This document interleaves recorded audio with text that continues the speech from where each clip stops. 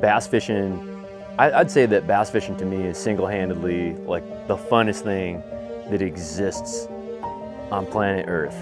It has its moments where it's absolutely terrible. It has its moments where it can be the funnest thing that you've ever done.